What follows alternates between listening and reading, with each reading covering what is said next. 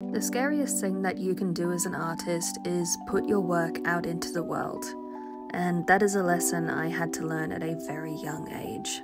Two of my earliest memories were of me proudly sharing my artwork in front of my peers and teachers, and them laughing at me.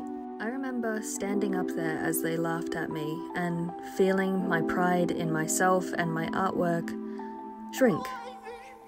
And it was a feeling that stuck with me to this day, even in adulthood. It's also the reason why I will never make an ordinary looking cat. And because of that, for a very long time, I didn't want to share my work with anybody. But I'm glad I changed my mind on that, because I wouldn't be here today if I hadn't.